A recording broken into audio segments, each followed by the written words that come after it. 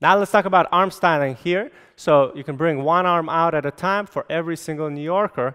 And we're just going to keep it very simple here. We'll show you right away. When we start here, we're going to now turn, and we're going to bring the arm from the elbow and extend it up and slightly back as we do the New Yorker. So now I'm talking about the free arm here. So it's going to be my left, Kim's right arm. And you can see what we're doing is when we're turning the shoulder, as we talked in the previous section, we're turning the shoulder, we're also going to start bringing the elbow out. So think of it as the arm styling is happening from your elbow. And then as you step, you can see that now we're doing the check forward action. We're going to extend the arm slightly back. Okay? Don't go back too much. Just back and stretch. And then it's going to start coming forward. And as we turn to each other, we give each other the arm. So let's watch it again. From the elbow, and then bring it up and back.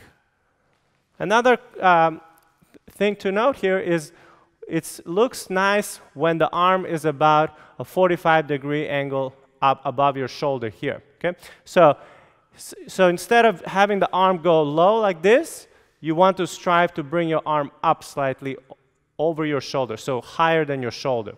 To show you, let's do this from the side here, just going into the New Yorker for 1. So I'm going to try to bring my arm up a little bit higher than shoulder level. That usually looks pretty good.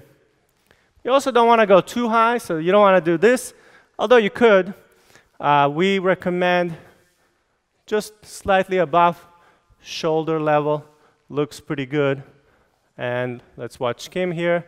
So we go for 1, stretch the arm, side and back.